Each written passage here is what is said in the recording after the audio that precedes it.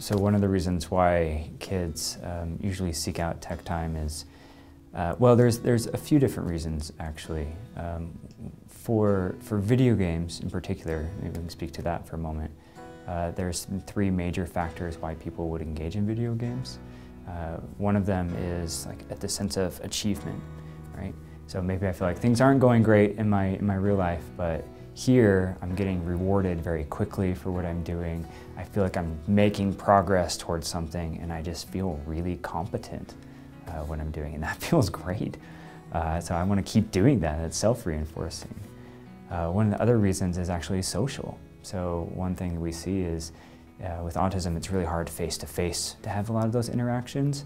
But if I create some distance and have maybe an avatar to express some things that I'm thinking or wanting to try out in an experimental way without a lot of negative consequences attached to that, it's really nice for me to be able to have that disconnect while still connected to people socially. And video games and other forms of technology can do that.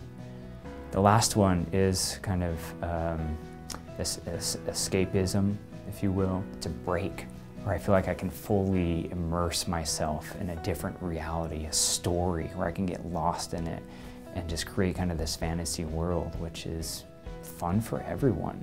Reading a good book can do the same thing, but something far more immersive like a video game or even like a movie has a much greater effect for us to do that.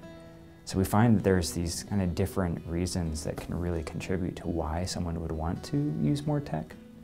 And it's important to understand what's driving that, because the type of technology they're using may be different for those reasons. If someone's kind of motivated socially, they're far more likely to use social media or lots of texting, kind of like Snapchat as a way of connecting with people and using that sort of tech.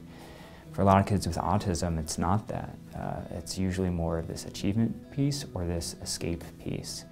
And so some video games, like role-playing games, where they can take on the identity of a character and get immersed in this world, really connects with them. And it's going to be a good way that they can explore things in a different way. We just want to make sure we don't get too lost in that world, or able to use some of the same factors in what we're doing in the real world as well.